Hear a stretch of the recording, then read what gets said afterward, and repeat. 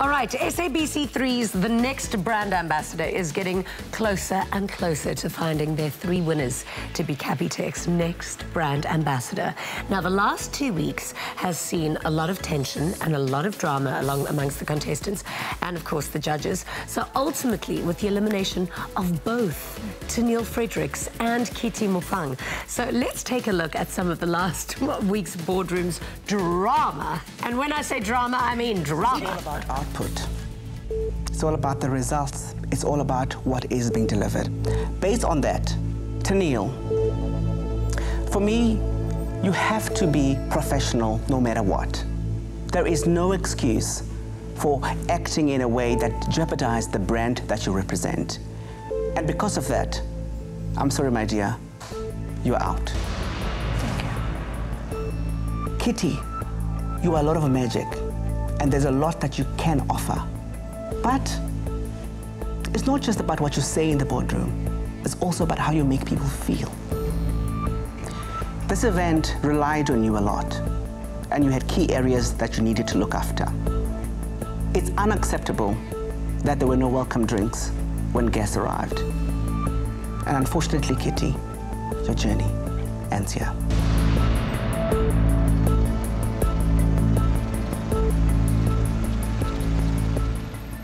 That show is intense. If you've got any questions for TENEAL and Kitty, please head over to our social media platforms using the hashtag Afternoon Express. Welcome to the show, ladies. Thank you for having us. Good to have you back again.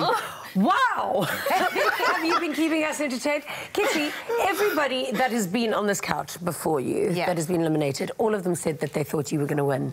What happened? I think Nandi put such a major target on my back with that first episode, naming me the one to win. So I think instead of working, people were just working to get me out. Wow. And I think we all have emotions, and competing and living with the people you're competing with was the biggest challenge for me. And I think emotionally, I just reached my breaking point. And it's these challenges that have gotten you, unfortunately, to this couch and not in the finale. But TENEAL, you kind of looked at Kitty a little weird there when she was speaking about that arrow on her back. How were the challenges like for you? And how did you kind of engage with the drama happening in the house? The drama was always about me. Necessarily, like, everyone made the drama about me.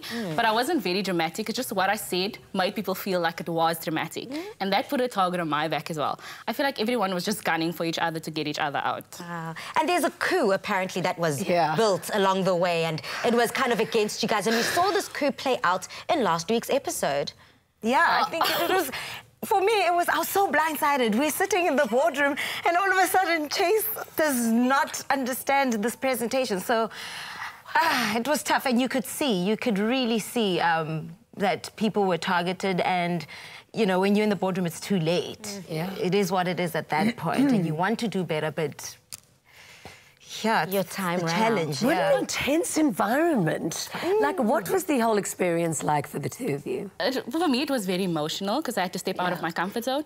And also, it was like, I have to be 2 different kind of people because people saw me as one person, but then I was another person. But I had to learn to channel that because I don't live my life based on other people's opinions, and they don't pay my bills. So whatever they said was Laugh, Alicia. No, that is such a crazy dynamic. And as you said, living with your fellow competitors just makes it kind of like a war zone from the beginning. Now that you ladies are here, hindsight, 2020, what would you have done differently? I don't think I would have done anything differently in terms of my work on the show and how assertive I am as a person, because I think in our own personal lives, we've all built ourselves to come to a certain point. If it's not part of my journey to be on a next brand ambassador, then it isn't. I can't take care of every single human being's feelings on how strong I am, you know? There'll be a platform for me, and just like everybody else. So moving forward, it's about focusing on self and doing better. Absolutely. So I want to know what moving forward does look like for you. So if you just to remind our audience what you did before the show, did you keep your jobs during the show, and now what are your answers? What are you going to do? We had to resign because basically we were always shooting like for 3 months. So what did you guys do before? I was a public management, and I was also a brand ambassador for Radiant Pageants, where it was the first pageant in South Africa that allowed teen moms and transgender to be on one stage. Amazing. So also doing charity work, traveling, working for the municipality, and Yeah, and I was at the Boys and Girls Clubs of South Africa. It's an NGO, after-school program for kids who go to school, grade 1 to matric.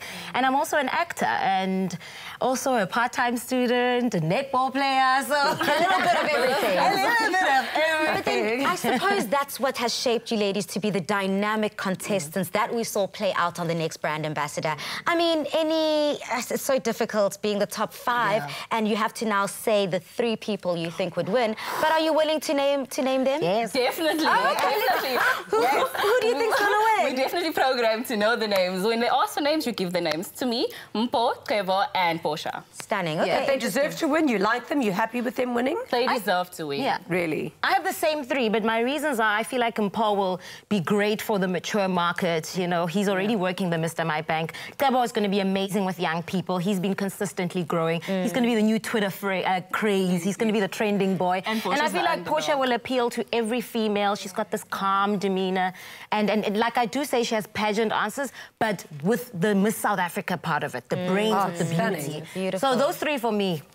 So the lessons that you've learned throughout the competition, how are you going to use those lessons in your everyday life, depending on which avenue you decide to chase? To me, keeping quiet is always the best. Silence is the best answer. I need to know this is what I need to do. Okay. And also putting the same effort into doing my own work instead of putting effort into doing someone else's work. Because at the end of the day, they get the credit for things that I do. Yeah. So. And for me, actually, it's just to remember not to be so personal all the time. You're not always going to make friends with the people you work with, but it doesn't mean you're not a good person or that you can't be successful. I mean, some people don't like Bonang, but Bonang is great, you know? So let's... Everybody likes you know, you know, for me, I'm just like, that's the spirit. You keep going for it. You keep going for it. And show highlights. What can you say? This is the memory that I'll forever treasure. Ooh. Is that a tough one?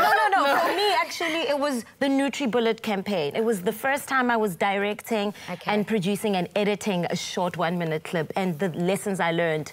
Amazing. Yeah. Amazing. Very practical highlights. And for yourself, TENEAL? The same challenge, because it's the first challenge me and Kitty worked together, and it was the first challenge we won together. So it was really amazing. There was no drama that week, and my input was valued. And that was really amazing. Future plans, where are you ladies moving on to? Well, I'm being headhunted by a media company, Affiliated Media. Wow. And I'm also working on a book with From Darkness into Light author, Raisa Padia, which will do a book with me on my life, basically, so which will be released next year in June, in my birthday. And also, that's going to be a page turner. Definitely, there's going to be a few things in there, but I'm really looking forward to it, and also working with Radiant Pageants. Amazing. Well, congratulations for making it so far. And you really did provide us with much enjoyed entertainment. Be sure to catch this week's episode of The Next Brand Ambassador on Thursday night at 7:30 p.m. as the competition is getting closer and closer to nailing down those 3 winners who will end up becoming Capitec's next brand ambassadors.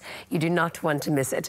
After the break, we chat to model and fitness influencer Saltina, I think it is, Montero. On the next episode, the top 6 get their hands dirty, working on a corporate social investments project that tackles food insecurity and hunger. But everyone is surprised when a certain someone returns to stir things up. Wow, I did not see this one happening. I'm shook. What's happening here? I mean, I'm excited, but... what are you doing here? Catch all the drama on The Next Brand Ambassador. Thursdays at 7:30 p.m. Repeat Saturdays at 2 p.m. on SABC3. Proudly brought to you by Capitec.